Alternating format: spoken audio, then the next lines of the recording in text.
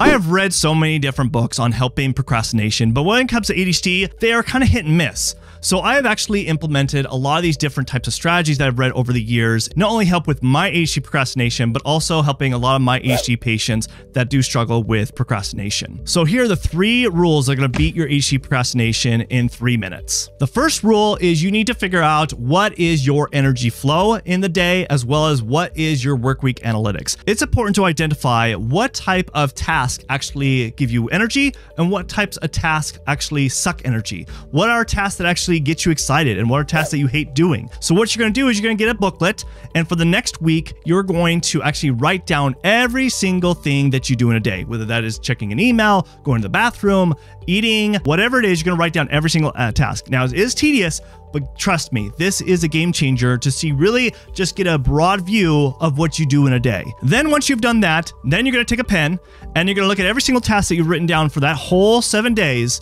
and you're going to either write a plus, and a plus means that it was actually productive. And you're going to do, 3 pluses or 4 pluses, so up to 4 pluses if it was a really productive activity. Then you're also going to mark all the activities with a minus that actually was not productive or efficient with your time. Then the next step is you're going to grab 2 highlighters, one that's red and one that's green. You're going to highlight all the ones with green that gave you energy and something that you were excited to do. When you were doing that task, you're like, wow, I can do this for a longer period of time. I love doing this kind of stuff. You're going to highlight all those things with green. Then you're going to mark everything else with red, that if it was activities that cause to draw more energy from you and it's tasks that you just hate doing, you're going to mark those all red. Rule number 2 is to batch all similar activities together, so that way you're not asking your brain to task switch too many times, because the more you do that, that is going to deplete your energy and of course cause procrastination. So how you're going to do this is you're going to look at everything that is highlighted green and that are more the plus sign, so maybe have like a 2 or more plus sign behind it. You're going to batch all similar activities that are green, and you're going to put those maybe at the beginning of the day, especially if you have better energy at the beginning of the day. Then things that are red, you're going to batch all similar activities that are also red and that are high plus number productive activities. You're going to batch those together, and then you're going to put that more at the where you have lower energy in the day, whether that is the end of the day or the beginning of the day,